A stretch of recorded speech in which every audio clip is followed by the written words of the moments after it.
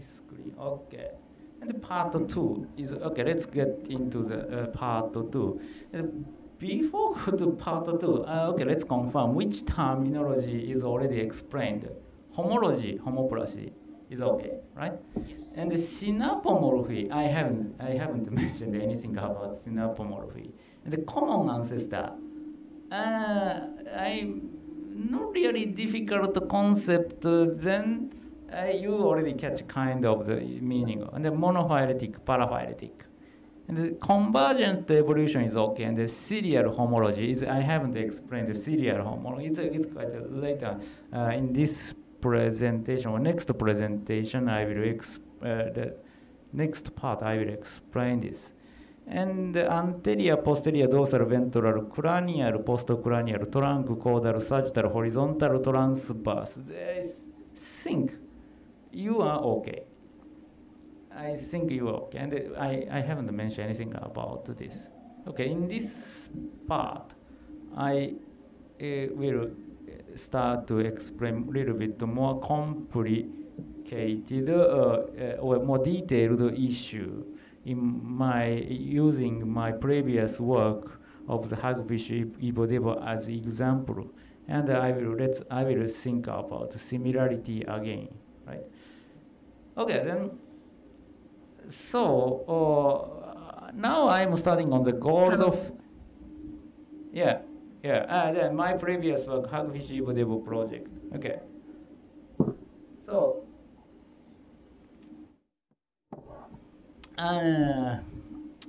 After I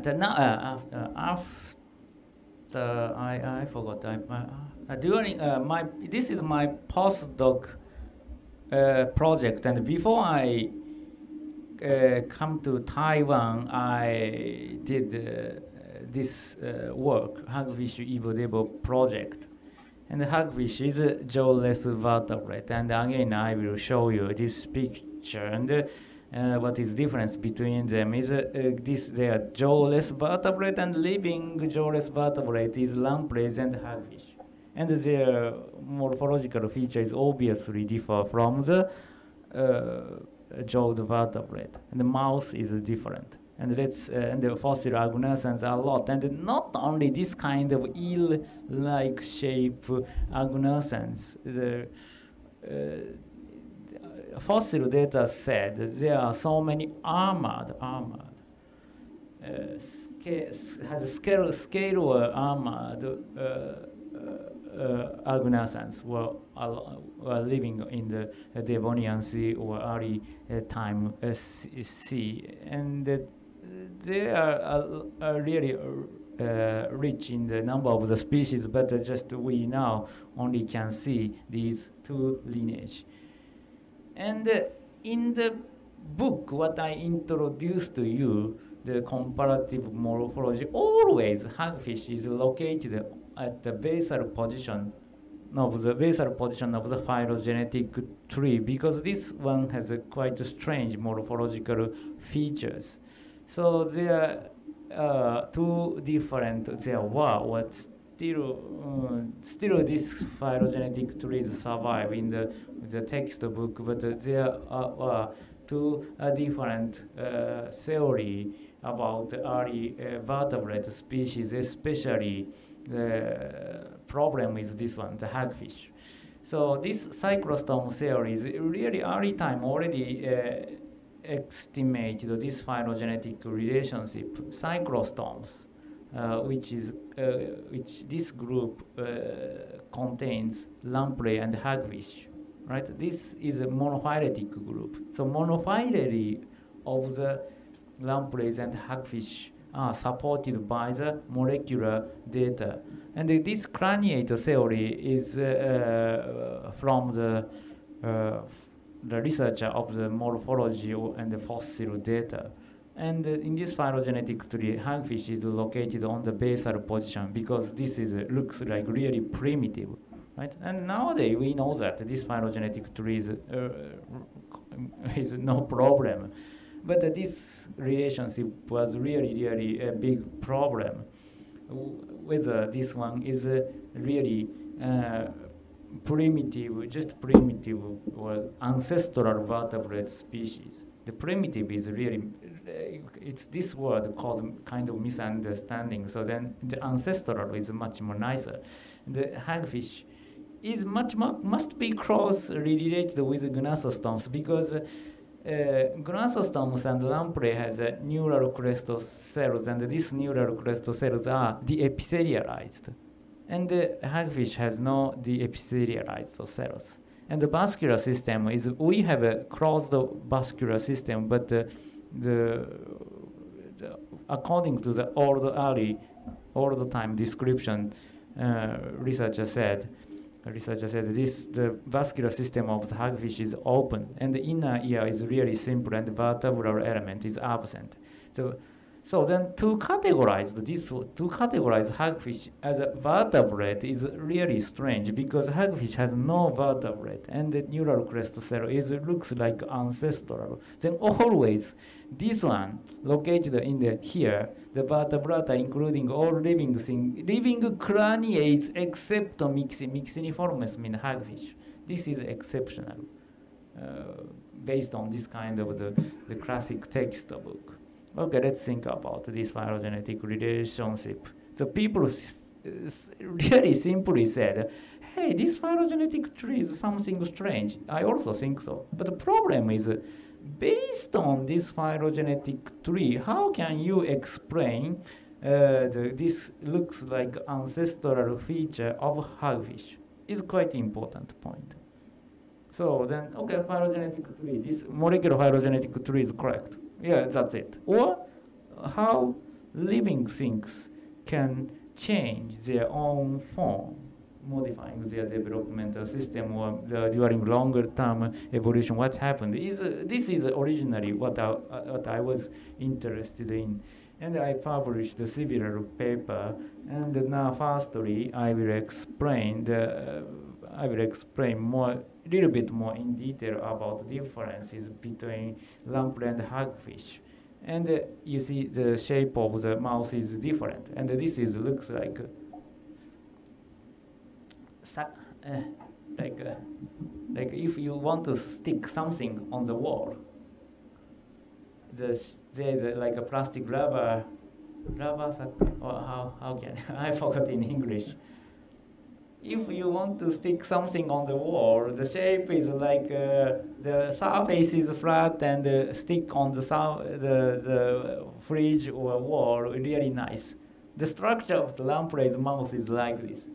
I forgot the name, but when you see this picture, immediately you realize how this mouth shape is fitting for the like attaching to the surface is like this. My ex-colleague did this work, and he for the artificial fertilization, I already like not paralyzed. How can I say, anesthetized for the artificial fertilization and dissection work. This one is already anesthetized, but this shape is, even though this lamprey sleep well, but this structure is enough to attach to the head.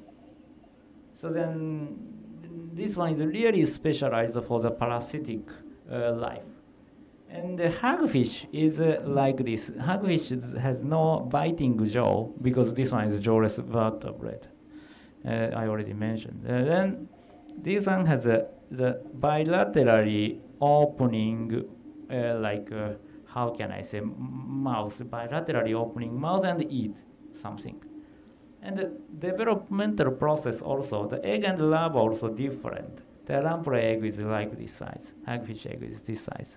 And the hagfish is direct developer without any metamorphosis. This one can develop directly, right? And the lamprey is through the metamorphosis they form the final form. So then obviously the size of the egg is different. Then the first major point is difference between the lamprey and the hagfish.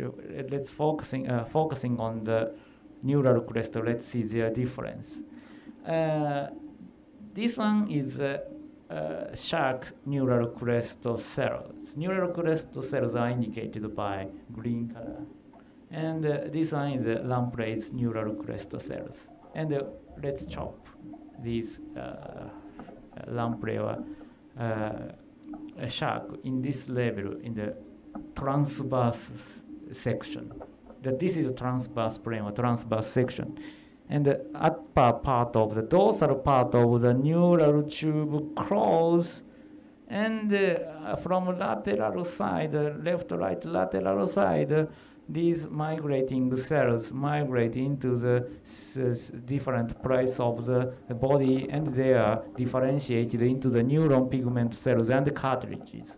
This is neural crest cells in the lamprey and the lamprey and Cyclostome, the shark, and we human also have this kind of migratory neural crest cells. Then, so a vertebrate body is relatively big, but we have so nicely sophisticated and highly diverged sensory organ and skeleton also, even though our body is really big. Because this book said, the author said, because of the migratory neural crest cells. But hagfish has no migratory neural crest cells. They show this type of the shape. Based on the paper by Cornell, 1940s, quite old time paper. So then neural crest cell population migrating as their favorite place and make neuron or cartilage, then we can make complicated body shape. But hagfish has no this type of the migratory neural crest cells. It looks like ancestral. Is it true or not? But to observe the neural crest cells, we need to find the embryo. But in the history, just only one guy. This guy is not the middle centuries guy. This is he's American, Bashford Dean, and his hobby is collect so many different types of the Middle Ages armor, and he really like this kind of the activity, and he also like to see describe he also published the similar nice paper about ancestral early vertebrate species, and one of his report is this one. This one is on embryology of Vertebra. This one. And this one published and using more than 100 of the embryo, he carefully described the developmental process. This one from the Monterey Bay. But later, after his publication, basically almost no nice published paper about hagfish embryology. And one of the reasons is they are living in the relatively deep sea area, and it's really hard to catch. This is one of the reasons. But in Japan or Taiwan, there is one species, Ptotoletus brugelli, living in the relatively shallow water area. And I went to Shimane prefecture this side and catch the hagfish with using this kind of the fish trap with this fisherman. And this fisherman is really helpful. And he helped me to catch so many hagfish. And this is a mucus or slime. And slime is like this. And then it's this kind of slimy slime make me convinced that it's really hard to maintain in our aquarium, in the conventional aquarium facility. But I was a really lucky person. I got the hagfish eggs, but I don't know. I couldn't identify which one is fertilized and which one is not fertilized. Then I couldn't identify fertilized egg, but wait a long time, around 5 months. I thought that I have to quit my postdoc position postdoc job, and I have to clean up my aquarium tank, but I found this type of the shape, which is similar. It's exactly the same with the figure which is published by the Bashford Dean, the armor guy, and I got totally 7 embryos, and I did histology. And this histology suggests that I carefully remove the hagfish like a shell and made a section. This one shows migratory neural crest cells.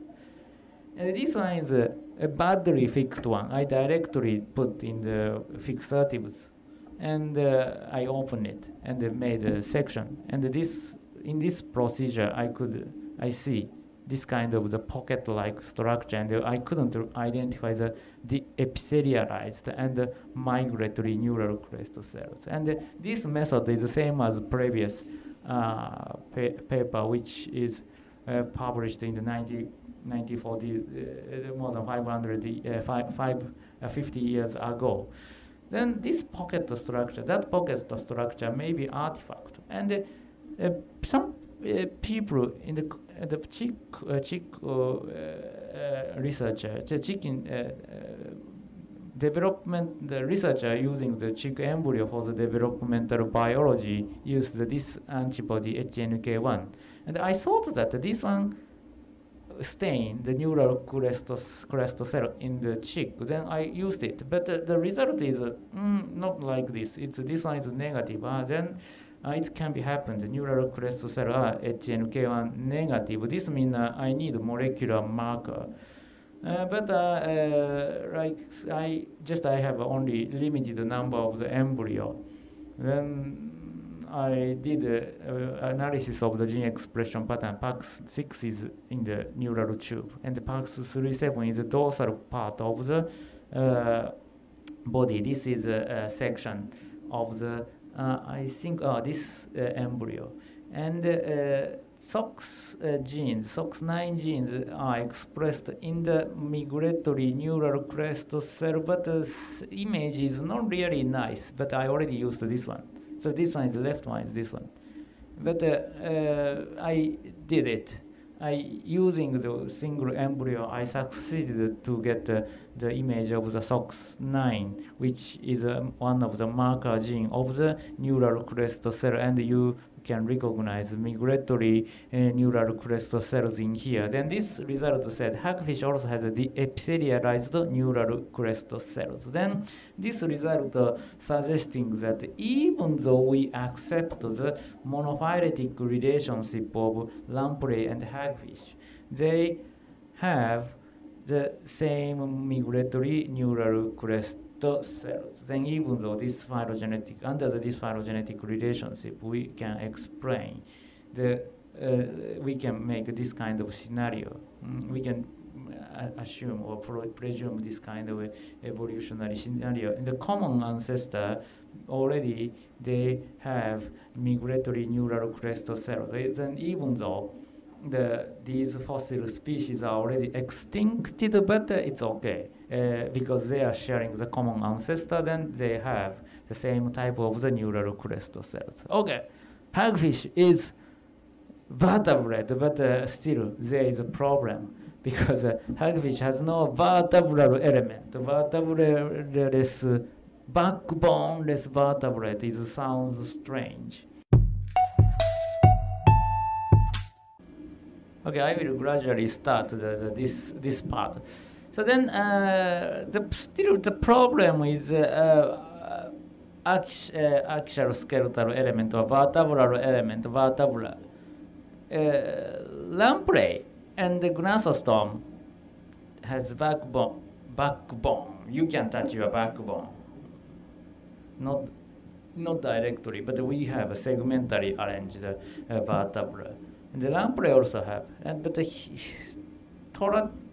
why the traditional or conventional textbook want to locate this hagfish as a basal position, because this one has no vertebral element or vertebra. So this is the shark's transverse section. I made a transverse section like this, and in the transverse plane, you can recognize this is not a natural color. I stained with dye, Alcyon blue and alizarin red, and you recognize these three parts from this side: neural arch, vertebral centrum, and the humeral arch, like this. And this is a lateral view. And basically, the vertebra can be distinguished, divided into four different elements, four different parts: dorsal, interdorsal, ventral, and interventral. So this is a basic component of the our backbone. But in the lamprey, the ventral part is missing, like this. This one and this one is the same color. And the hagfish is totally missing the axial skeleton of vertebral element. And in the horizontal, this is transverse, and this is the horizontal section. And in the horizontal section, you can recognize segmentally arranged vertebral element in the shark. And the lamprey also have these cartilage. Yes, they are, looks like closely related group. But how about in the hagfish? The history of the hagfish anatomy is quite long, and more than 100 years ago, Johannes Müller carefully dissected a hagfish body, and of course he observed skeleton in the head region and the trunk region, but at least I haven't seen any described hagfish vertebral bone or vertebral cartilage in these reported articles, except this one, Ayers and Jackson. So in his paper, their paper more than 100 years ago, they described these small dot-like structure in the caudal region, like this. And what is these dot? And then they themselves has no idea what is these skeletons. Then I myself made hagfish skeleton sample in the hagfish, and as previous early researcher said, in the trunk region I couldn't see any cartilaginous element, but in the tail region you can recognize these tiny dots like this. And I made and what is them? What is actually how homologous with this one and this one or that one or this one? Lamprey missing the ventral. Lamprey missing has no any cartilaginous element in the ventral side, but hagfish has these tiny dots. This is not called, and here you can see the cartilaginous element. And I made a section, and I compared between lamprey and the shark, and this section said, yes, lamprey. Okay, let's compare the shark. The shark has a really nicely sophisticated axial skeletons, both dorsal and ventral side, but hagfish has cartilages at the ventral side. And in the HE section also you can recognize like this. And this morphology is similar with sharks' humeral arch. They looks like the same. Okay, I want to say that this one and this one is homologous. Is it okay? Homologous. Yes. Yes. I hope that the people believe that I found backbone from the hagfish. But the problem is when I made a horizontal section in here, the topologically quite ambiguous. Shark is a myoseptum skeleton, right? And the lamprey, this white part is cartilage, the skeleton. Skeleton, myoseptum, but the hagfish is, because of my technique, hagfish is originally or naturally hagfish vertebral element is like this. I don't know, but the result is like this. And even though I show the looks like homologous structure, I thought that I need more, much more strong evidence. So the problem is here I want to explain the developmental origin of skeleton in the actual skeleton or vertebra. So then, firstly, they are derived from the somite, and the somite is this is zebrafish embryo, and in the vertebrate body, human also during developmental process they made segmentally arranged somite cell population like this, and really nice oscillation system make kind of the really nice segmental pattern. And at this moment there is no skeleton, or there is no really hard bone or soft cartilage also. This is just a cell population, segmentally arranged cell population, and the somite differentiate into the several different cell population. This is a transverse section of the embryo, and the ventral part of the somite differentiate into the sclerotomes, and finally they form the actual skeleton or vertebral element or vertebra. And how about in the hagfish? There is this kind of mesenchymal cell population. This one also 100 years ago, Price. He published this type of the paper, and I myself also made a section. And yeah, actually there is a looks like sclerotome-like population. And this one should express PAX1 or PAX9 gene or twist gene, which is similar with sclerotomal cells in the hagfish also. And I was really lucky, not previous one. In 2008, I succeeded in correcting so many different stages of the embryo, and I pick up several embryos and I made a section. And yeah, this looks like same as a conventional vertebrate species, or there is a sclerotome-like population.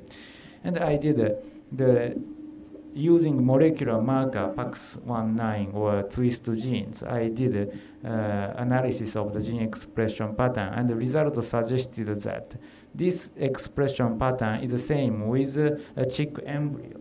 So this means hagfish also have a molecular system which can form the segmentally arranged somite and the sclerotome, and finally they can form these cartilaginous element, even though although their segmentation pattern is not similar with lamprey or gnathostomes. They have this hagfish has molecular system which can form the actual skeleton. Then some people really want to locate hagfish at the basal position, but I think we don't need to locate this one as the most ancestral vertebrate, because we already know that hagfish has hagfishes have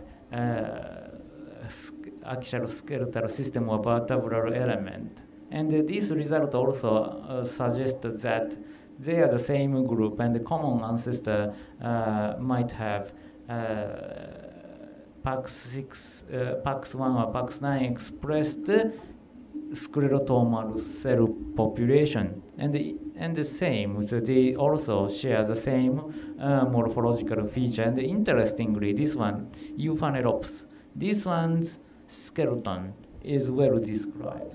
And at the dorsal, and both dorsal and the ventral side, this one has a segmentally arranged actual skeleton. Then this is consistent with the result of our hagfish study. Then using marker gene, I can solve the problem of whether the hagfish is primitive or not. And then I already mentioned, explained my previous story about similarity or homology.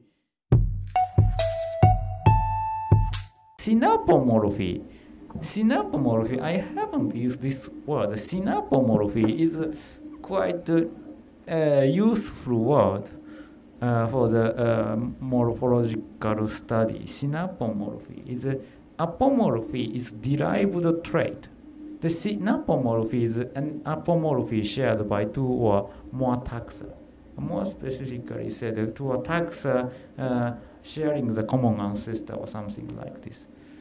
So then, in the molecular phylogenetics, in the field of the molecular phylogenetics, some people use this word, but especially morphology or EvoDevo people use this word, synapomorphy. This is quite important word and concept. So, for example, roach, catfish, carp, they are categorized into the same group, but looks like they are different. Looks like different.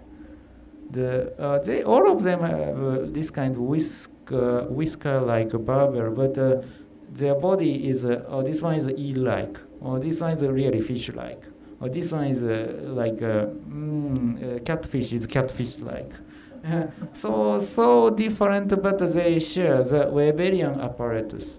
Although this is the lateral view of the goldfish juvenile, and this is Ota et al., but originally from your paper, I think, and your first author paper. I was corresponding author, and then leaves and vertebra, and here shape is slightly strange, and in the magnified view, the fifth rib is like this, but the fourth and more anterior part of the lips are modified or changed or differ from the original shape. Looks like differ from the original shape. And this one is these bones are connected with swim bladder. And using swim bladder, they catch the vibration or sound, and this sound transmit to the inner your auditory system. And this system is called the Weberian apparatus. Then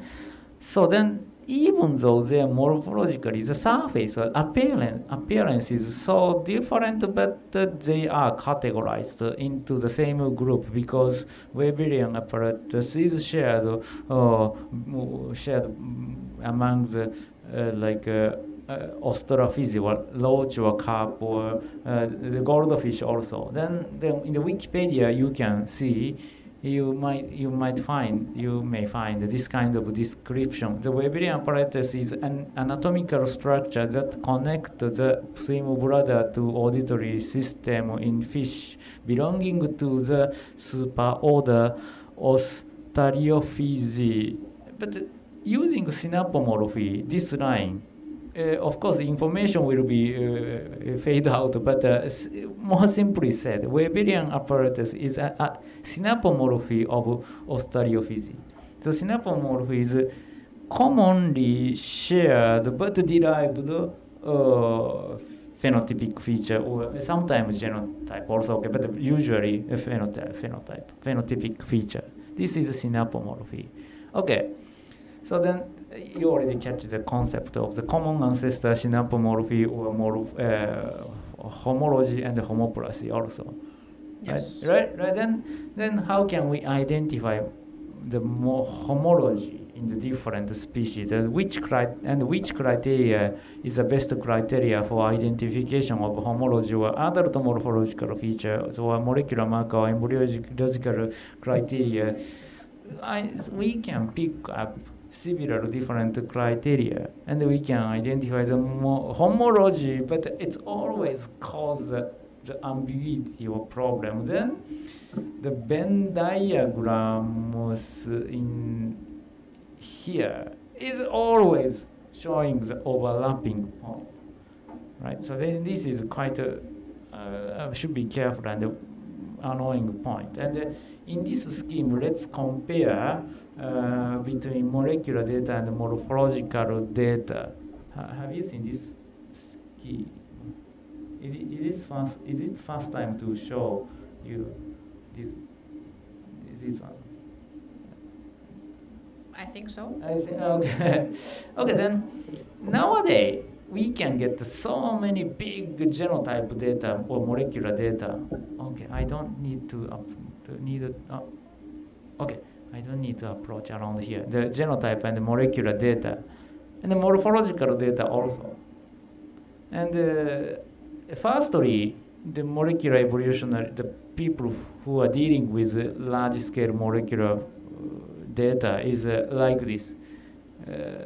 To reconstruct the phylogenetic tree, pick up the species A, species B, species C, species D's homologous gene, and compare among them, between them, and make a data matrix. And based on this kind of multiple alignment or data matrix, reconstruct the phylogenetic tree like this. And originally, this kind of approaches are applied for the morphological data. Insect or this kind of arthropod is relatively easy because their body is really articulated, and to the evolution of the vertebrate species also, the same approach can be applied.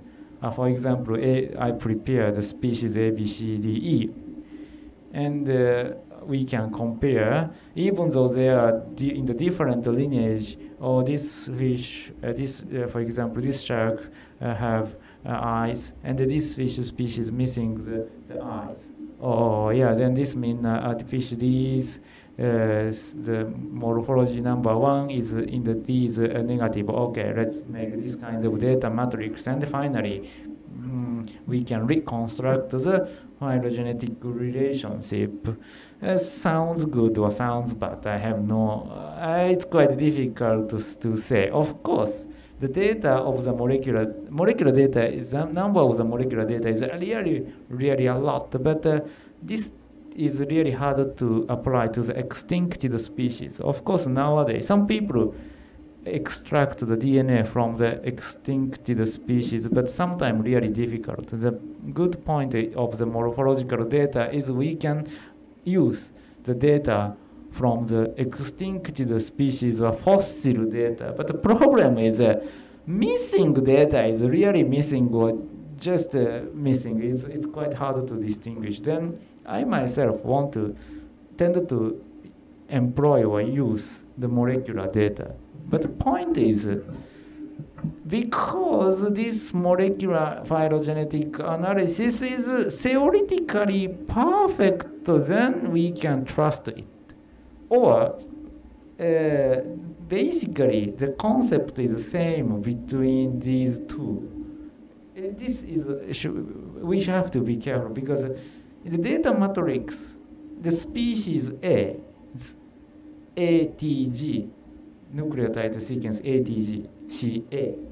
And in this alignment, I recognize this A and this A is homologous. But why this A is not homologous, this A?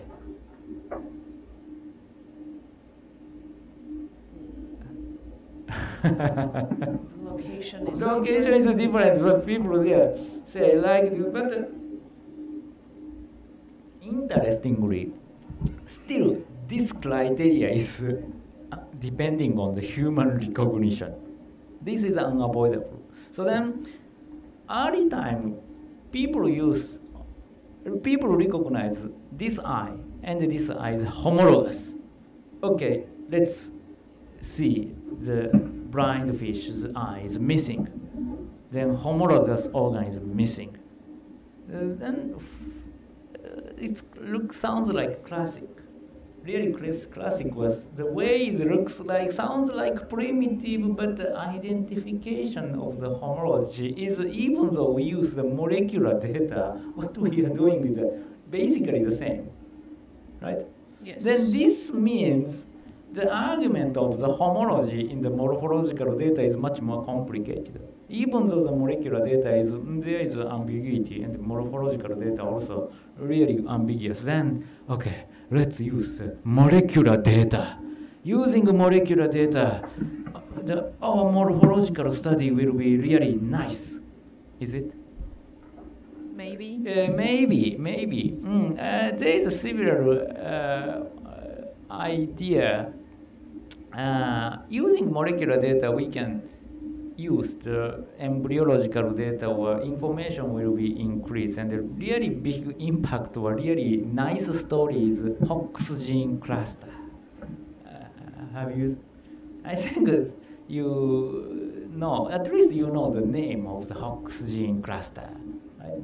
Yes. And there is Hox gene, the gene which has a homeodomain, is tandemly located like this in the genome of the Drosophila and the mouse. And their expression pattern is corresponding to the identity of the vertebral element. Sounds really beautiful, isn't it? And then homologous gene or orthologous genes expression pattern and their arrangement in Drosophila and the mouse and the human is comparable. It sounds really great, isn't it? But why sounds really great? Why? Because the person who are dealing with this kind of work get a really nice, internationally really nice prize. Or there is a scientific meaning, or because people apply the molecular data. Only the molecular? I think the point, to me, the really important point is because tandemly located, not like this. The important point is this kind of the morphological feature is totally depending on, sounds like totally depending on the human recognition, right? Yes. Yes, because cervical, head region is here, the neck region is here. Human identified this region is the neck region, then cervical, cervical, human defined. And this part starts the lips, and we will call, okay, this part is thoracic. Sounds like arbitrary human decide, something like this. Because we assume they Assume are the that same part. Same part. Just this is just the imagination of the morphologist's idea. But interestingly, this kind of the human recognition, the human recognized part is consistent with molecular data. This is quite a really big surprising point, and this is comparable with different species, and even though the distantly related species, I already mentioned, this one is a protostome and deuterostome. Totally different, but still comparable. Then this make kind of the confusion about the definition of the homology. Because they don't look exactly like. The gene is the same, and the genes and the cell populations, the same or similar cell population can be identified based on the gene expression pattern. But morphologically, they form the totally different shape. Or morphologically, people haven't identified, they are not homologous. Right. Right. So then this makes confusion. Then marker gene and homology is a kind of really big tool for the morphological study or EvoDevo people. But it make kind of the confusable, like a confusable problem or confusable issue. When I explain this confusion, I always use the PAX6 gene. This is really strong gene, or strong gene in the sense of the argument of the evolution. Or this one has so many different contexts, and this scheme said the human eyes this is wild type. Human eyes is like this, and the PAX6 heterozygous mutant human eyes like this, and the mouse in the mouse, you can recognize this one. Wild type is like this. And the heterozygous one is like this, right? And the Pax beijing in the zebrafish is all degenerated. And this one is a wild type. And the Drosophila also. Then Pax6 expressed cell or tissue is homologous among the species. Looks like this. And let's see the Pax6 expression in the zebrafish embryo. And here the brain expressed the Pax6, and the eye also expressed the Pax6, and the neural tube and hindbrain, the spinal cord, this area also expressed the Pax6. This means eyes and the brains are homologous. No. Why? Because, but you see, this marker gene expressed different tissues, they must be homologous. It sounds strange. Yes. It sounds strange because we know that the gene, the coding region, and the upstream and the downstream, in the upstream and the downstream region of the coding region, so many cis regulatory elements are located. So many, right? And the region is really big, and the cis regulatory element also evolved. And one of the example of the cis regulatory element and homology is in the hindbrain reduction with mutation of the PITX. And in some species, PITX1 gene mutated, and the other species, hind limb cis regulatory element of the PITX1 is mutated. Finally, they show the quite similar, not exactly the similar, but the mutated phenotype with different mutation.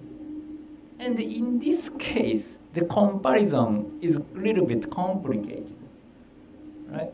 So then phenotypically, we can recognize hind limb, and this one's pelvic fin is homologous morphologically. Then definitely mutated part should be the same, but basically the same gene, but the location is different.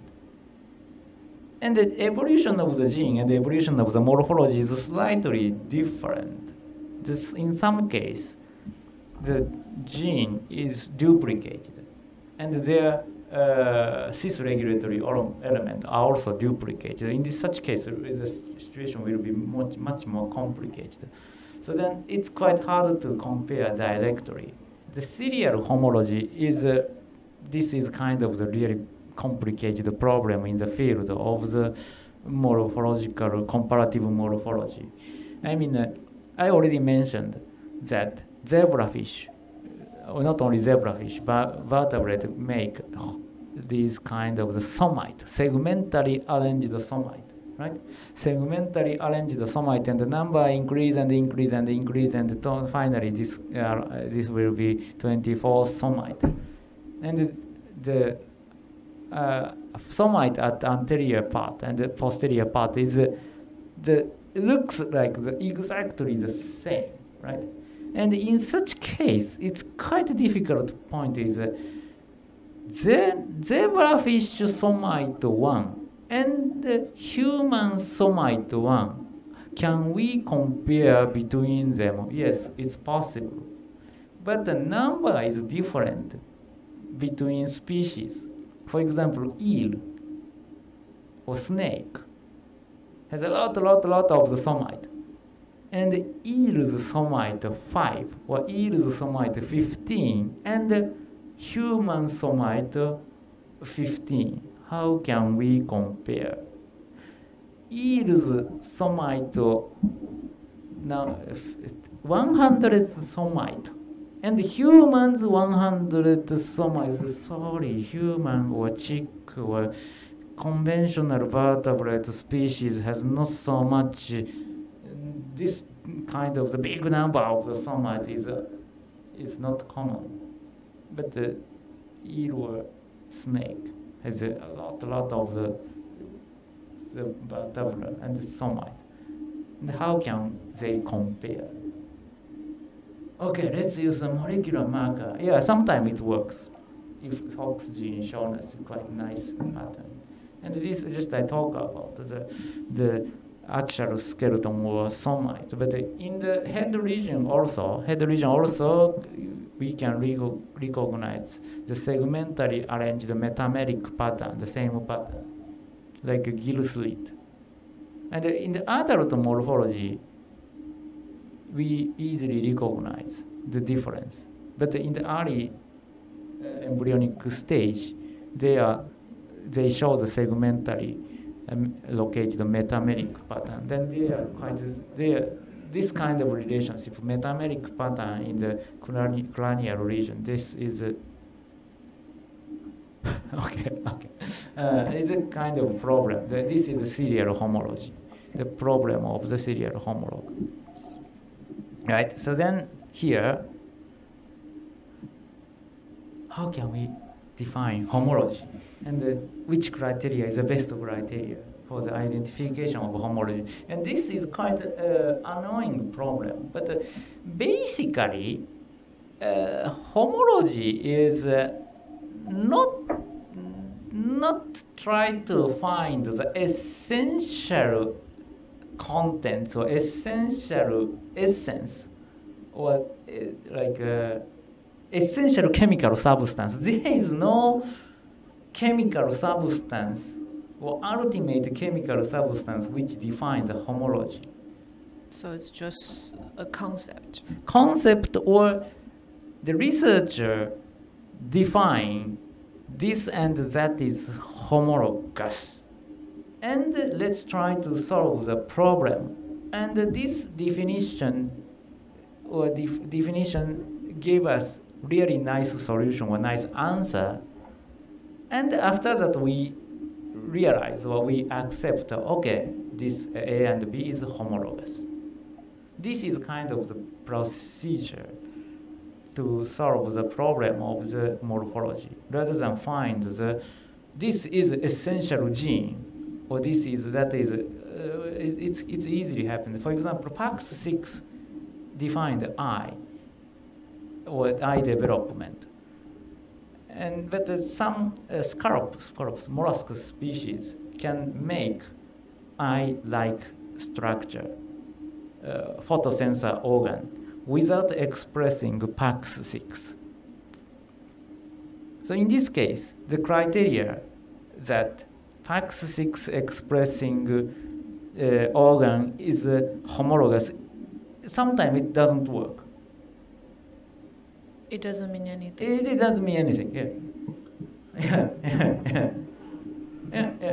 So then, this is kind of just an example. So let's define, I think this one and that one is homologous. A and B is homologous. Okay, I will explain their relationship. And finally, can you accept my explanation? Yes, okay, then this means they are homologous. Really, sounds like really highly biased to the human recognition.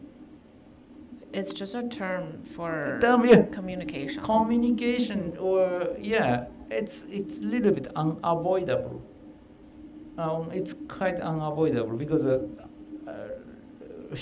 recognized shape or form is a certain part of this study is biased by the human recognition, right? But definition is always biased. Biased, but if this definition or terminology explained the nature, what happened in nature, is good. So then paraphylity or monophylity also like this. And the way why I specifically explained the serial homologue is serial homologue make us problem. Yeah.